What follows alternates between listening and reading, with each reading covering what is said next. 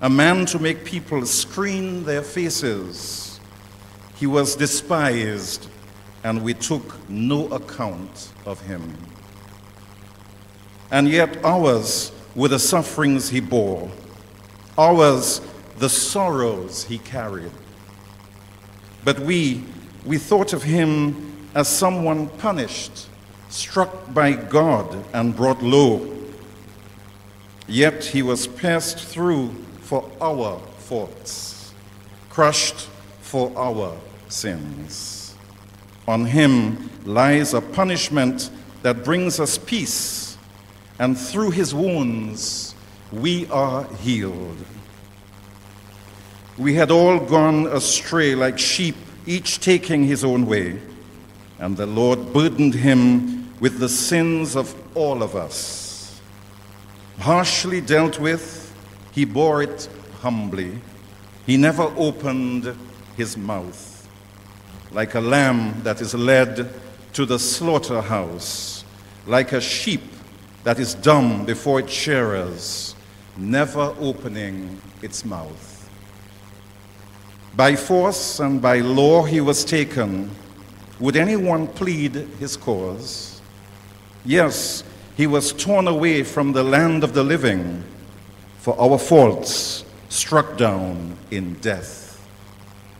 They gave him a grave with the wicked, a tomb with the rich, though he had done no wrong, and there had been no perjury in his mouth. The Lord has been pleased to crush him with suffering. If he offers his life in atonement, he shall see his heirs. He shall have a long life, and through him what the Lord wishes will be done. His soul's anguish over, he shall see the light and be content.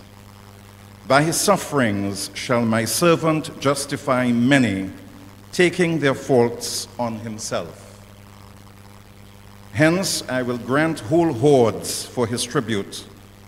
He shall divide the spoil with the mighty for surrendering himself to death and letting himself be taken for a sinner, while he was bearing the faults of many and praying all the time for sinners. The word of the Lord.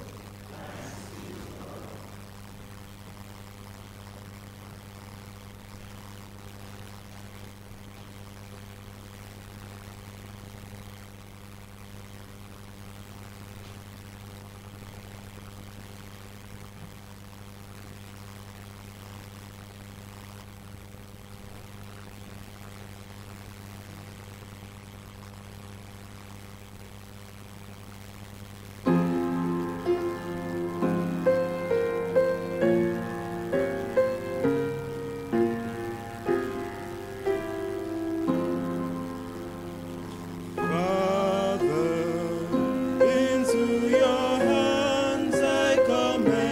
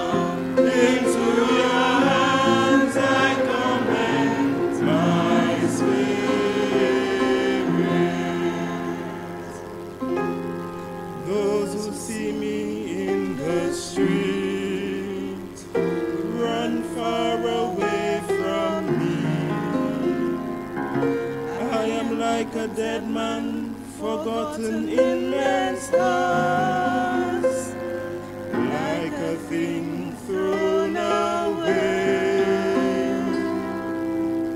Father, into your hands I commend my spirit.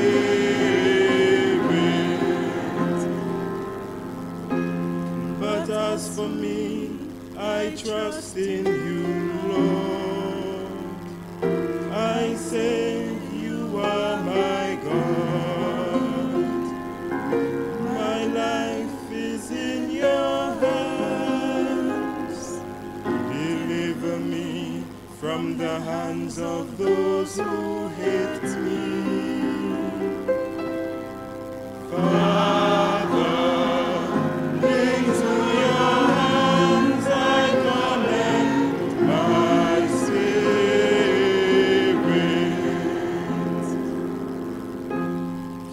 Let your face shine on your servants. Save me in your love. Be strong, let your heart take courage.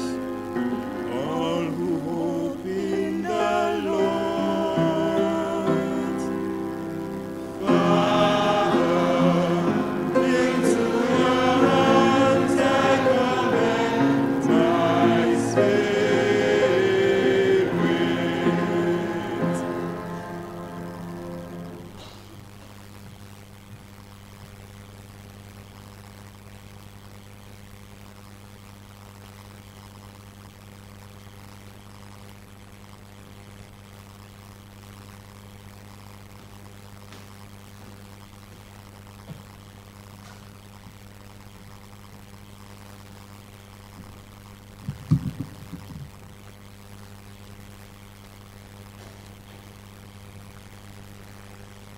A reading from the letter to the Hebrews. Since in Jesus, the Son of God, we have the supreme high priest who has gone through to the highest heaven, we must never let go of the faith that we have professed. For it is not as if we had a high priest who was incapable of feeling our weaknesses with us, but we have one who has been tempted in every way that we are, though he was without sin. Let us be confident, then, in approaching the throne of grace, that we shall have mercy from him and find grace when we are in need of help.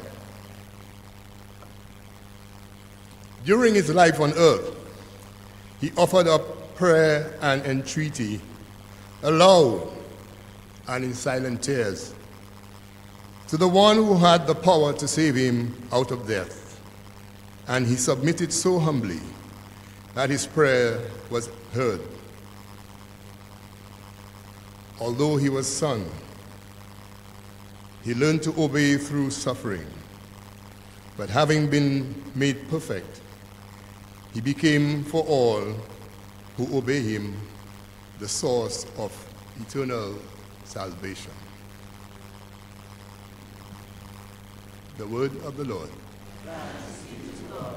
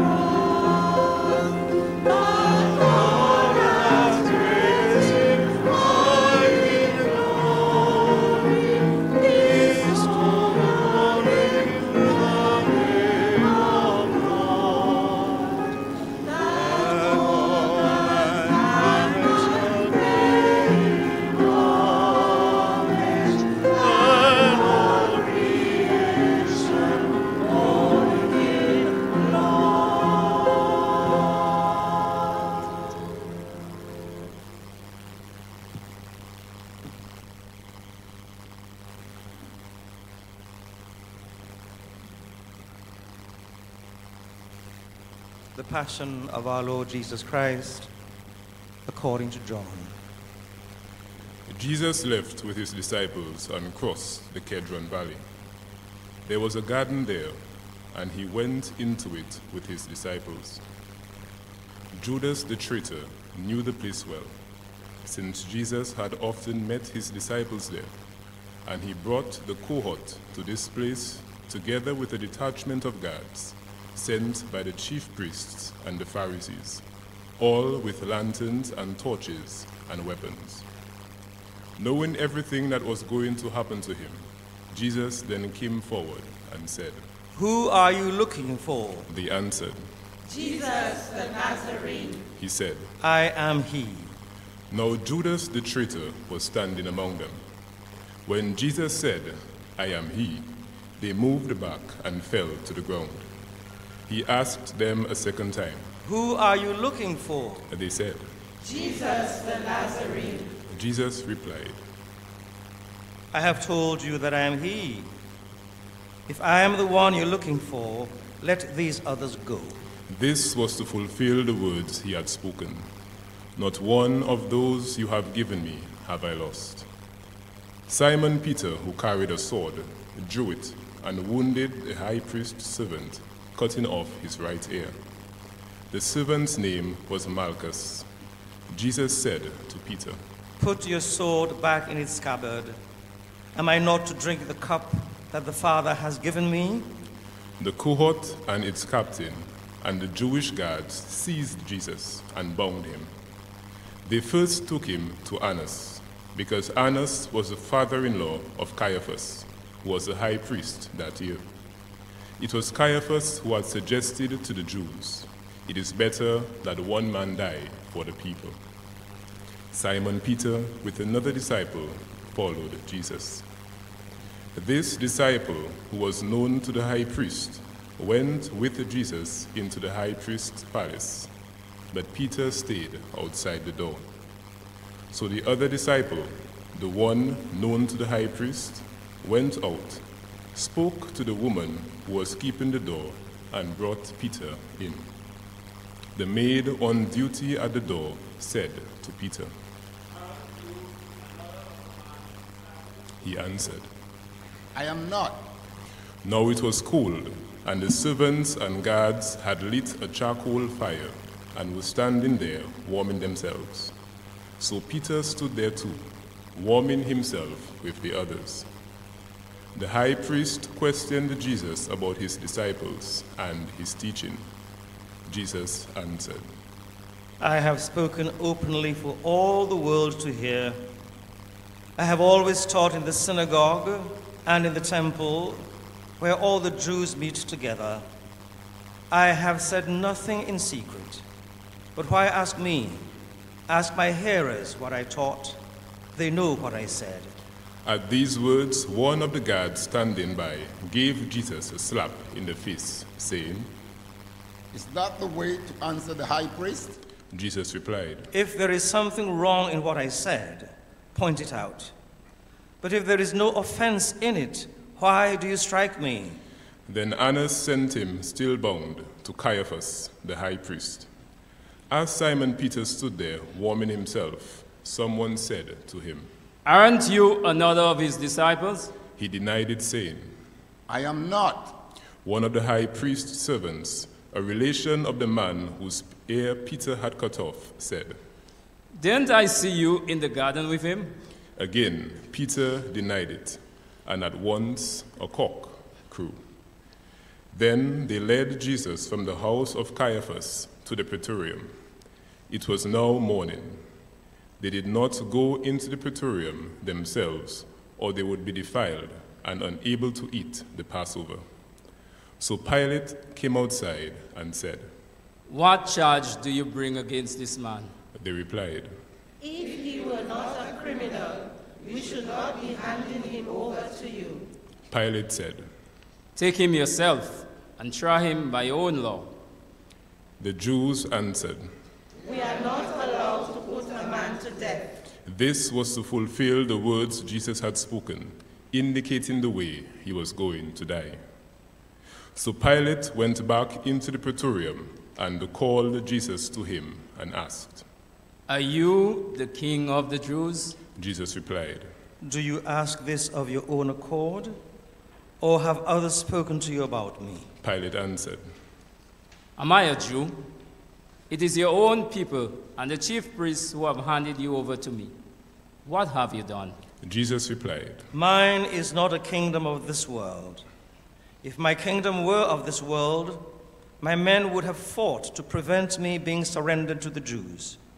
But my kingdom is not of this kind. Pilate said, "So you are a king then?" Jesus answered, It is you who say it. Yes, I am a king. I was born for this. I came into the world for this, to bear witness to the truth. And all who are on the side of truth listen to my voice. Pilate said, "Truth? What is that?" and with that he went out again to the Jews and said, "I find no case against him. But according to a custom of yours, I should release one prisoner at the Passover. Would you like me then to release the king of the Jews?" At this they shouted. Not this man, but Barabbas. Barabbas was a brigand. Pilate then had Jesus taken away and scourged, and after this the soldiers twisted some thorns into a crown and put it on his head, and they dressed him in a purple robe. They kept coming up to him, saying, "Hail, King of the Jews!" and they slapped him in the face. Pilate came outside again and said to them, "Look, I'm going to bring him out to you and let you see that I find no case." Jesus then came out, wearing the crown of thorns and the purple robe. Pilate said, "Here is the man." When they saw him, the chief priests and the guards shouted. "Crucify him! Crucify him!" Pilate said, "Take him yourself and crucify him. I can find no case against him." The Jews replied, "We have a law, and according to the law he ought to die, because he has claimed to be the Son of God." When Pilate heard them say this, his fears increased. Re-entering the praetorium, he said to Jesus, "Where do you come from?" But Jesus made no answer. Pilate then said to him, "Are you refusing to speak to me? Surely you know I have power to release you, and I have power to crucify you." Jesus replied, You would have no power over me if it had not been given you from above. That is why the one who handed me over to you has the greater guilt. From that moment, Pilate was anxious to set him free, but the Jews shouted, "If you set him free, you are no friend of Caesar's. Anyone who makes himself king is defying Caesar." Hearing these words, Pilate had Jesus brought out and seated himself on the chair of judgment at a place called the Pavement, in Hebrew, Gabbatha. It was Passover preparation day, about the 6th hour. Pilate said to the Jews, "Here is your king." They said, "Take him away, crucify him." Pilate said, "Do you want me to crucify your king?" The chief priests answered, "We have no king except Caesar." So in the end, Pilate handed him over to them to be crucified.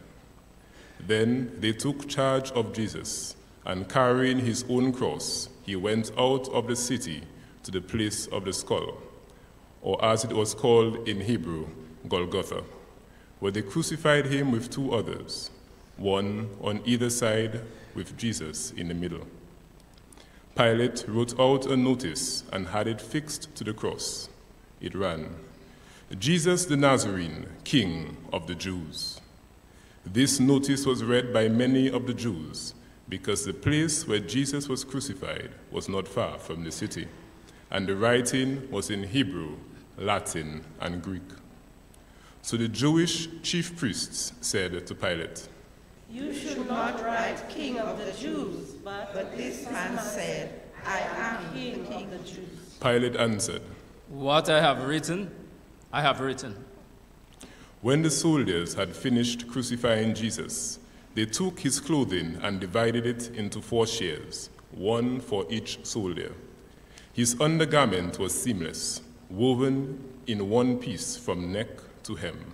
So they said to one another, Instead of tearing it, let's throw dice to decide who is to have it. In this way the words of Scripture were fulfilled. They shared out my clothing among them.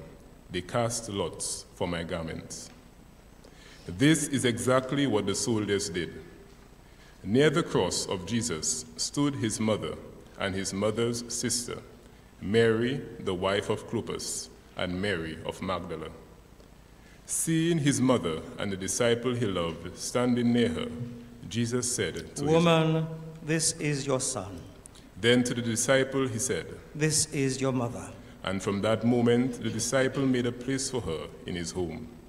After this, Jesus knew that everything had now been completed, and to fulfill the Scripture perfectly, he said, I am thirsty. A jar full of vinegar stood there. So putting a sponge soaked in vinegar on a hyssop stick, they held it up to his mouth. After Jesus had taken the vinegar, he said, It is accomplished. And bowing his head, he gave up his spirit.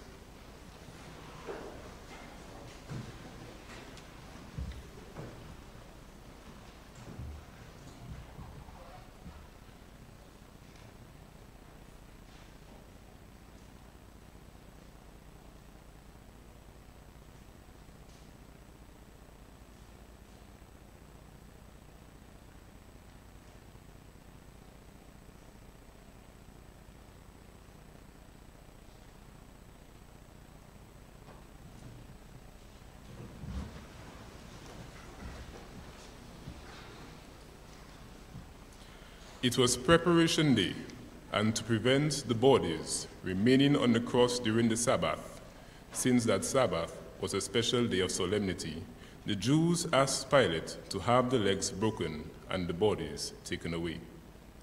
Consequently, the soldiers came and broke the legs of the first man who had been crucified with him, and then of the other. When they came to Jesus, they found that he was already dead, and so, instead of breaking his legs, one of the soldiers pierced his side with a lance, and immediately there came out blood and water. This is the evidence of one who saw it, trustworthy evidence, and he knows he speaks the truth. And he gives it so that you may believe as well. Because all this happened to fulfill the words of Scripture. Not one bone of his will be broken. And again, in another place, Scripture says, they will look on the one whom they have pierced. After this, Joseph of Arimathea, who was a disciple of Jesus, though a secret one because he was afraid of the Jews, asked Pilate to let him remove the body of Jesus. Pilate gave him permission, so they came and took it away.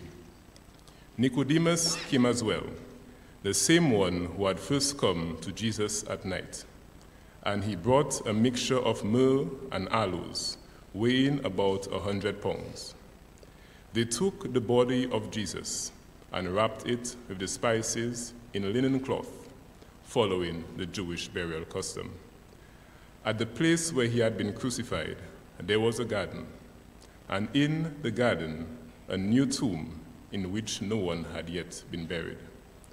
Since it was a Jewish day of preparation, and the tomb was near at hand, they laid Jesus there. The Gospel of the Lord. Praise you, Lord Jesus Christ.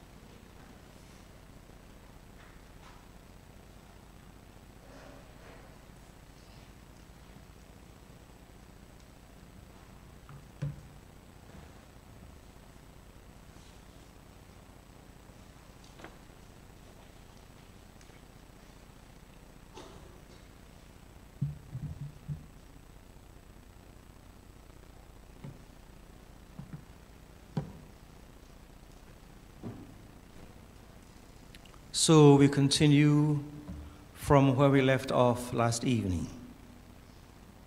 And today we go deeper into the mystery of the cross. We have just prayed the Passion of Christ according to John, with all its gruesome details leading up to his resurrection, his crucifixion, rather. You know, the crucifixion was a very gruesome, painful torture. I don't know when last you looked at a cross, a crucifix, and stared at it and saw the body of Jesus on there. I don't know if you ever thought of the humiliation that he must have gone through. He going through the streets of Jerusalem with a beam on his shoulders, being mocked, being spat upon, falling numerous times, meeting his mother, going, as was done this morning, recognizing that Veronica wiped his face, being helped by Simon. But all through this, the pain, the word we use is excruciating, excruce, from the cross, the worst kind of pain that any of us could ever imagine. And then, of course, being stripped naked. Who would ever want to be stripped naked in the middle of the city? What humiliation. To say nothing of the psychological torment that he must have gone through, knowing who he was, innocent, and going through all of that suffering. And then hanging on the cross, the labored breathing. He died of asphyxiation. And the body being left there for several days, well, in his case, not for too long, but normally left there for days at the mercy of the vultures, and all passing by would see it. And today, dear friends, we gather once again to look at the cross and to meditate on the mystery of the cross. What does that cross mean for you and for me? In a sense, you could say that it's a strange thing having people, ourselves, who are of sound mind and body, coming together on a hot afternoon at 3 o'clock to look at a cross, to look at someone dying on the cross, to look at this horrible thing. And yet that's what we do. And if the cross were not shielded today, I would ask you to have another look at it. Look at it with all your eyes, and all your hearts, and all your minds, as I invited you to last night to go deeper into this mystery of rising and dying with all our senses. All our senses, not only our minds and intellects, but with our hands and our feet and our ears and our noses and our mouths, everything, all the senses that we have, to feel what it is this means to us. And if we did look at the cross, my dear friends, we would once again relive what most of us did this morning, as I'm sure happened in most of our parishes today, where we began early in the morning to walk through the streets of our city, going up to the Calvary, praying the Stations of the Cross, as we say. Going again in that meditation of recognizing what he did for you and for me. How he was condemned, brutally beaten, denied, betrayed, and then ultimately dying a criminal's death on the cross. And if we were to look at the cross, my dear friends, I would ask you, what do you see? As you look at the cross, what do you see? And what do you feel? I remember many years ago when I was dean of the cathedral, on 2 occasions we dramatized the Passion. And on the second dramatization, the person who played the person of Jesus is now a Roman Catholic priest. You know him very well.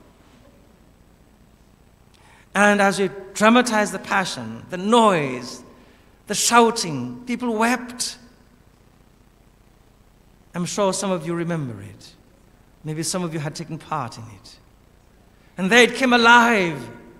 They were actually dragging my God as a common criminal to die on a cross.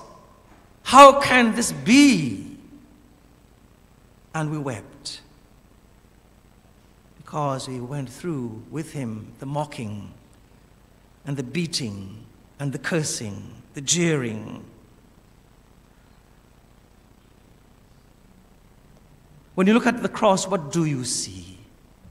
The horror of a man being torn apart for no reason at all, an innocent man, a man who is God. What do you see? The pain as he spoke these last words, some of which we heard today. Woman, this is your son. Son, this is your mother. Father, forgive them. They know not what they do. I thirst. Into your hands I commend my spirit. Did you feel the rejection? Did you feel the institutional injustice, the humiliation? But in all that, my dear friends, as he is on the cross, what comes to our mind is the serpent in the desert. You will remember in the book of Numbers when the people, because they were so disobedient, were being attacked by these fiery serpents.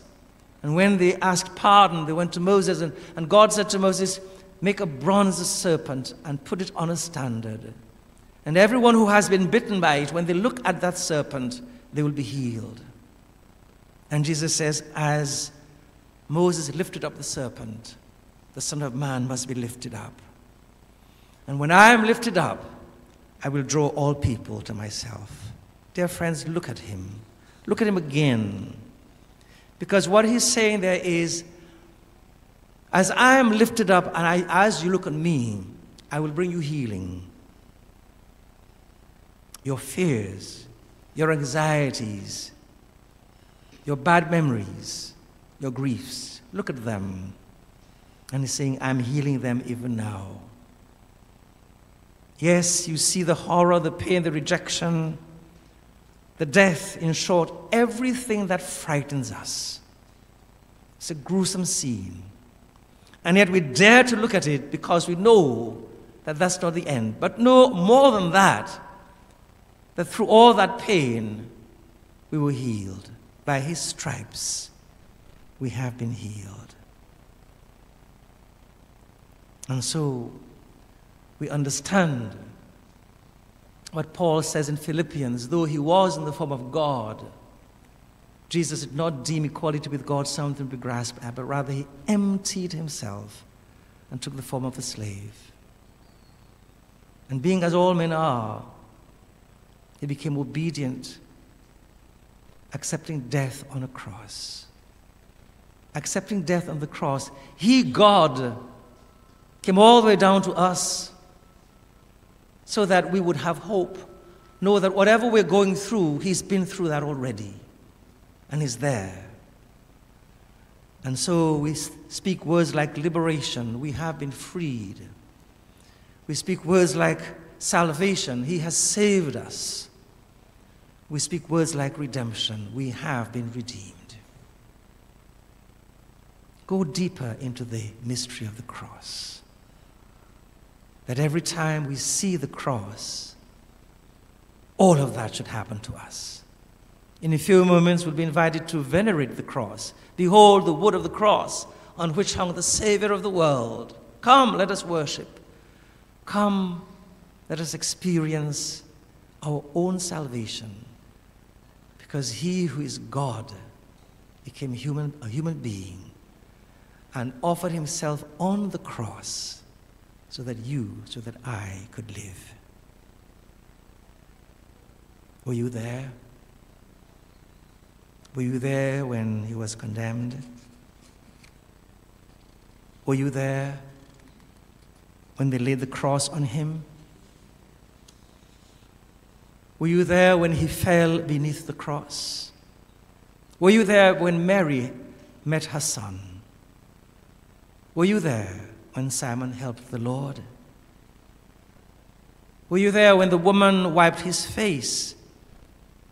Were you there when Jesus fell again?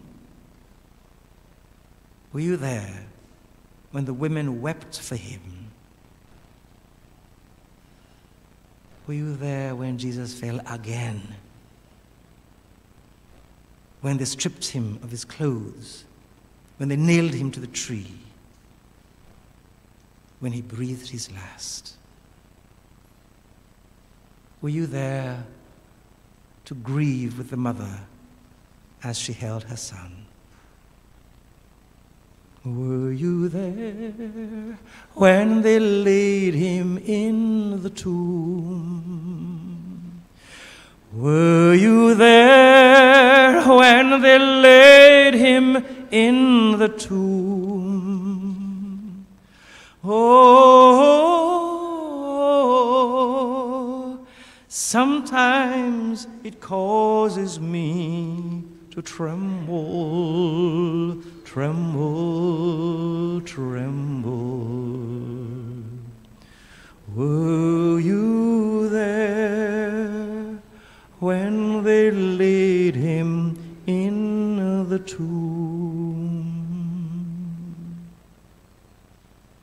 Thank you, Lord, for dying for me. Thank you, Lord, for redeeming me on the cross. Thank you, Lord, for saving me. Thank you, Lord, for bearing my sins so that I can live with you forever.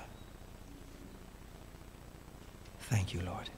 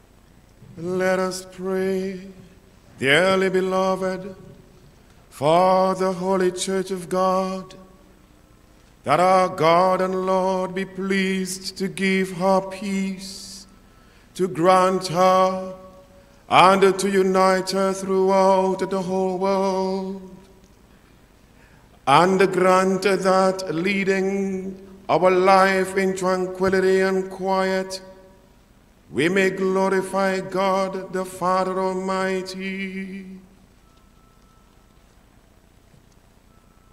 Hear us, Lord, hear us. Hear us, Lord, hear us. Almighty ever-living God, who in Christ revealed your glory to all the nations, watch over the works of your mercy, that your church, spread throughout all the world, may persevere with steadfast faith in confessing your name. Through Christ our Lord.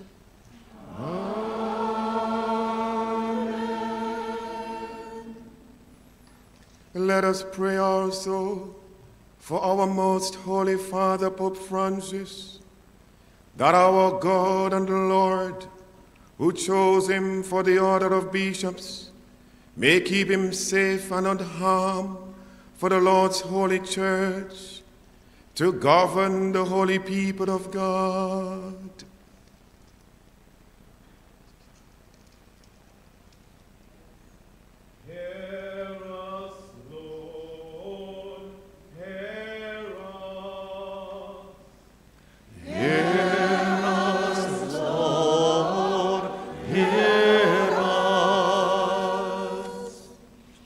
Almighty ever-living God, by whose decree all things are founded, look with favor on our prayers, and in your kindness protect the Pope chosen for us, that under him the Christian people, governed by you, their Maker, may grow in merit by reason of their faith. Through Christ our Lord.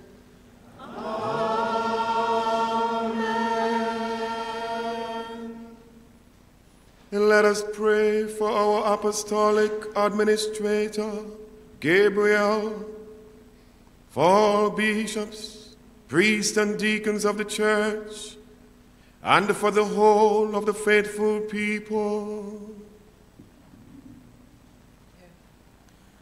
Hear us, Lord, hear us. Hear us, Lord, hear us.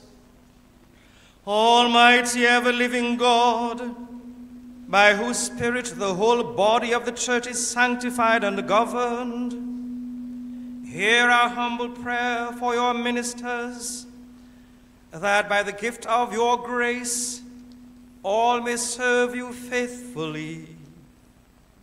Through Christ our Lord.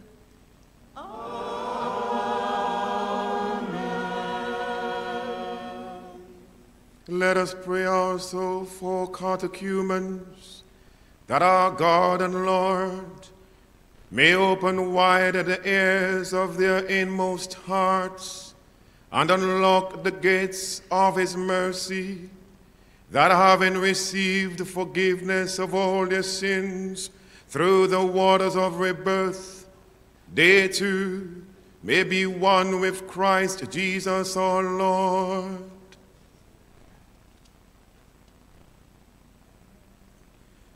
Hear us, Lord, hear us. Hear us, Lord, hear us. Almighty ever-living God, who make your church ever fruitful with new offspring, increase the faith and understanding of catechumens, that reborn in the font of baptism, they may be added to the number of your adopted children. Through Christ our Lord.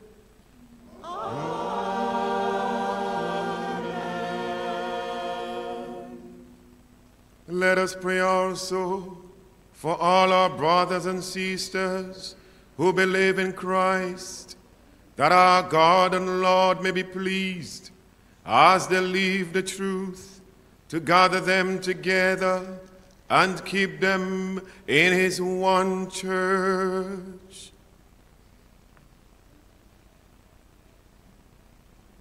Hear us, Lord, hear us.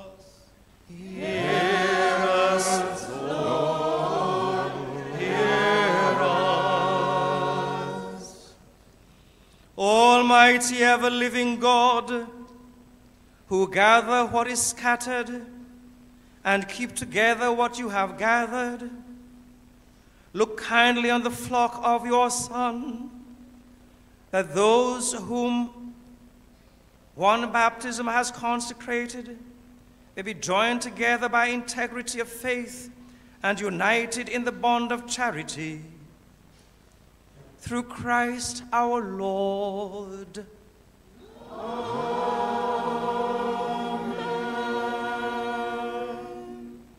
Let us pray also for the Jewish people, to whom the Lord our God spoke first, that he may grant them to advance in the love of his name and in faithfulness to his covenant.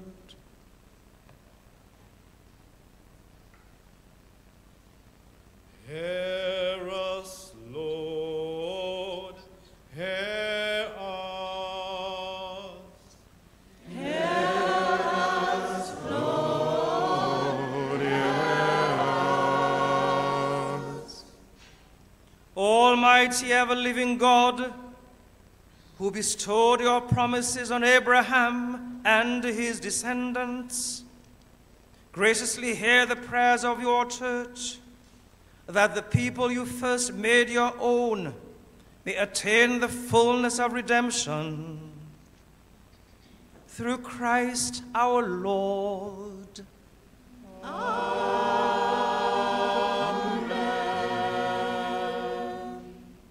Let us pray also for those who do not believe in Christ, that enlightened by the Holy Spirit, they too may enter on the way of salvation.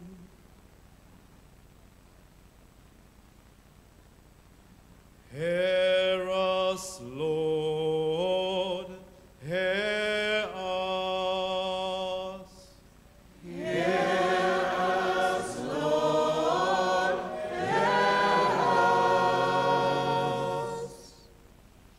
Almighty ever-living God, grant to those who do not confess Christ that by walking before you with a sincere heart, they may find the truth, and that we ourselves, being constant in mutual love and striving to understand more fully the mystery of your life, may be made more perfect witnesses to your love in the world. Through Christ our Lord.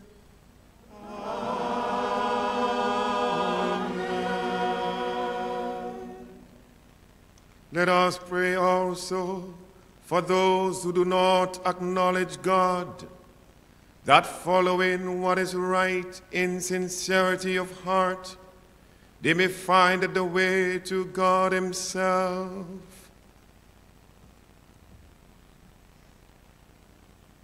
Hear us, Lord, hear us. Hear us, Lord, hear us. Almighty ever-living God, who created all people to seek you always by desiring you and by finding you come to rest, grant, we pray, that despite every harmful obstacle, all may recognize the signs of your fatherly love and the witness of the good works done by those who believe in you, and so in gladness confess you, the one true God and Father of our human race. Through Christ our Lord.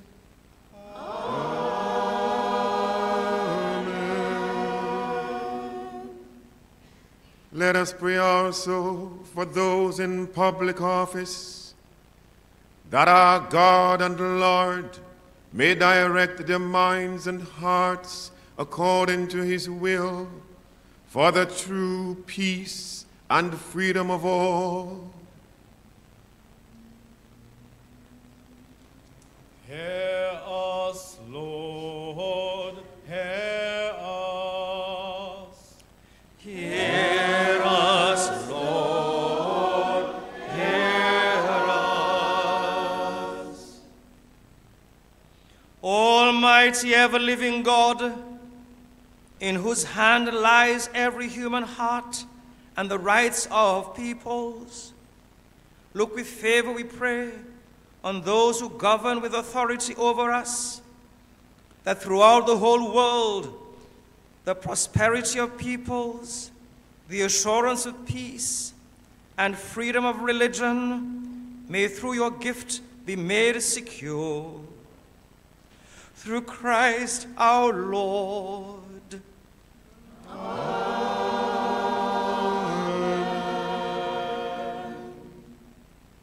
Let us pray, dearly beloved, to God, the Father Almighty, that he may cleanse the world of all evil errors, banish disease, drive out hunger, unlock prisons, loosen fetters, granting to travelers safety, to pilgrims return, health to the sick, and salvation to the dying. Hear us, Lord, hear us. Hear us, Lord, hear us. Almighty ever-living God, comfort of mourners, strength of all who toil, may the prayers of those who cry out in any tribulation come before you, that all may rejoice, because in their hour of need your mercy was at hand. Through Christ our Lord.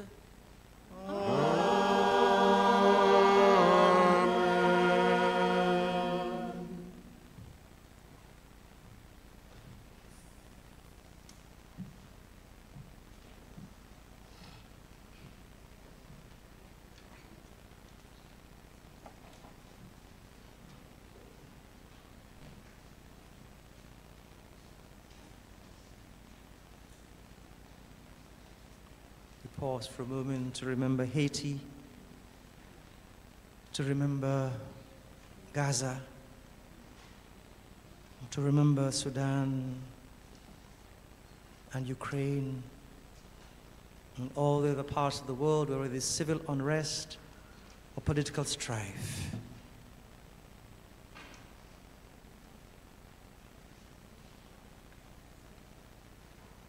We ask the Lord to deliver our world from all that makes for war and division and all that contributes to suffering of every kind.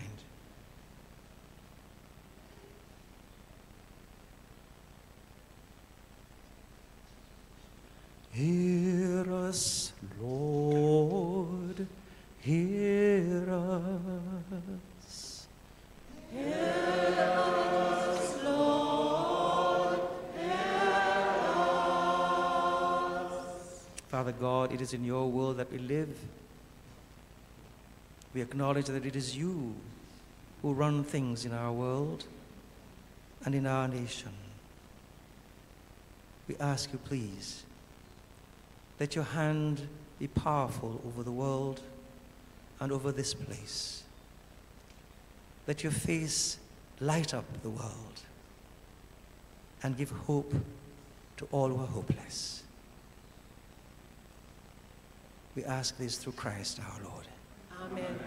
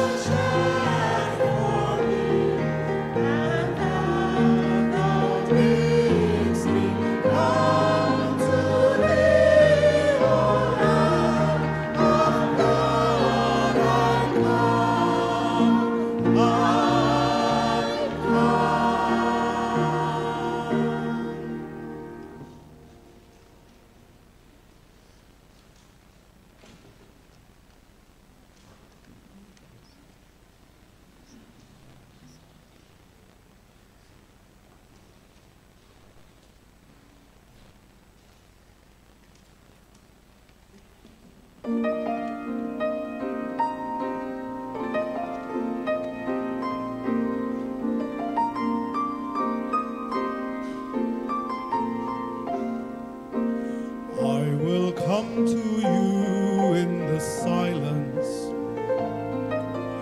I will lift you from all your fear. You will hear my voice. I claim you as my choice. Be still and know I am near.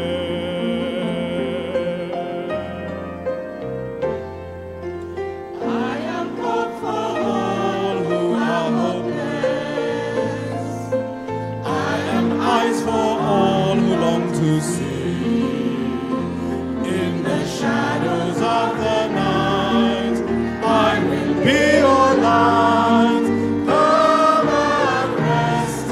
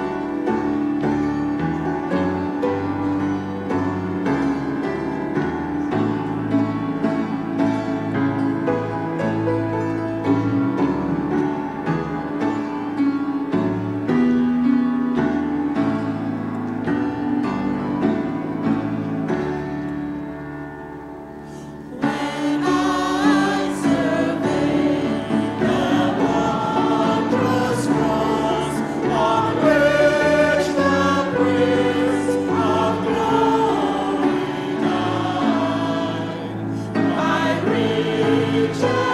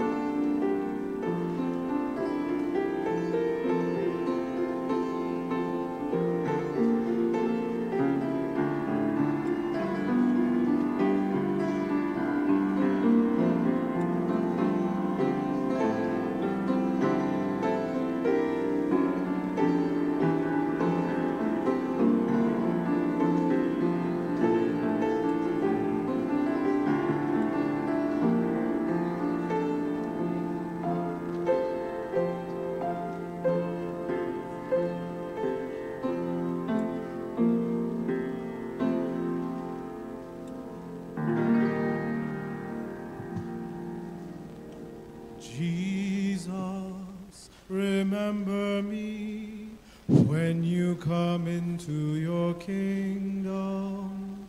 Jesus, remember me when you come into your kingdom.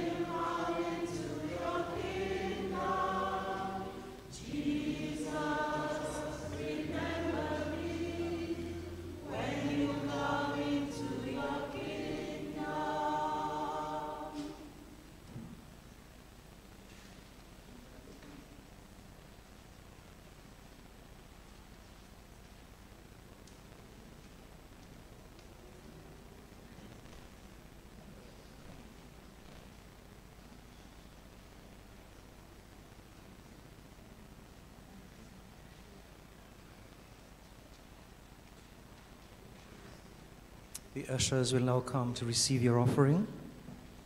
We thank you for your generosity.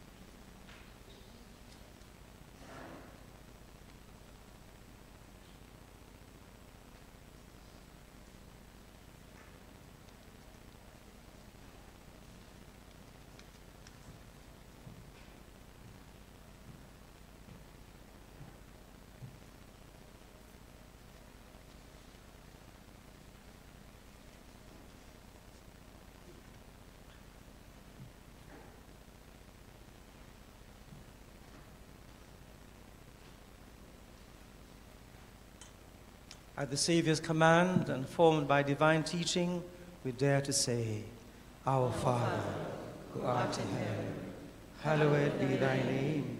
Thy kingdom come, thy will be done on earth as it is in heaven. Give us this day our daily bread, and forgive us our trespasses, as we forgive those who trespass against us. And lead us not into temptation, but deliver us from evil. Deliver us, Lord, we pray, from every evil. Graciously grant peace in our days, that by the help of your mercy we may be always free from sin and safe from all distress, as we await the blessed hope and the coming of our Savior, Jesus Christ. For the kingdom, the power, and the glory are yours, now and forever. Lord Jesus Christ, who said to your apostles, Peace I leave you, my peace I give you, look not on our sins, but on the faith of your church, and graciously grant her peace and unity, in accordance with your will, who live and reign forever and ever. Amen. The peace of the Lord be with you always. And with your spirit. Let us offer each other the sign of peace.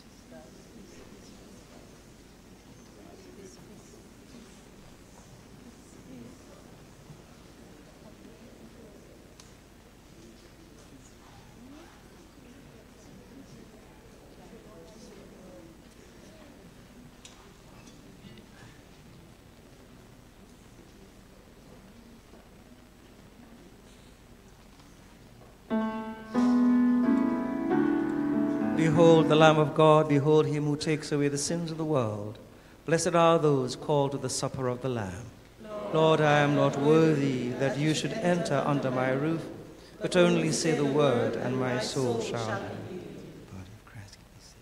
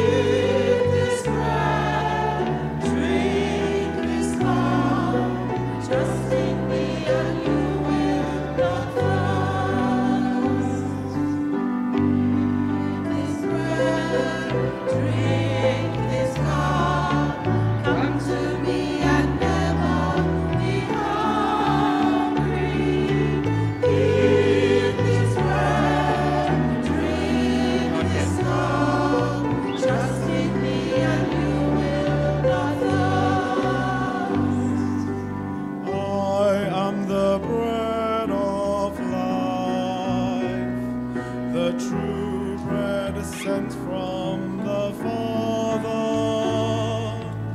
Eat this bread, drink this cup, come to me and never be hungry.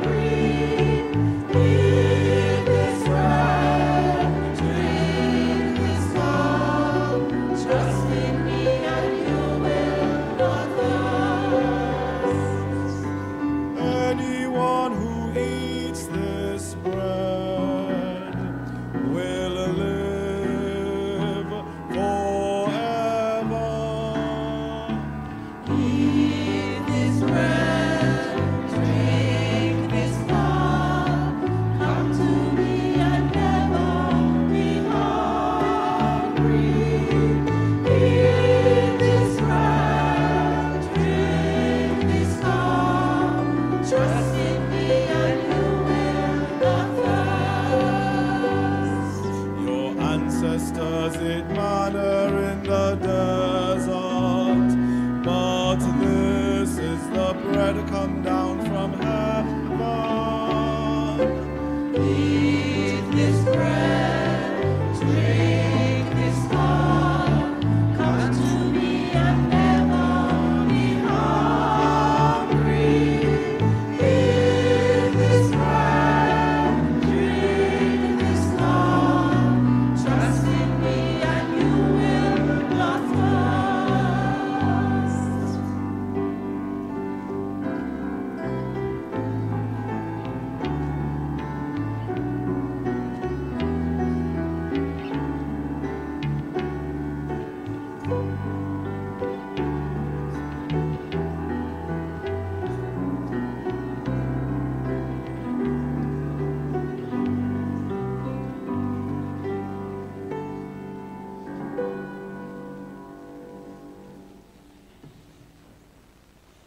Let us pray.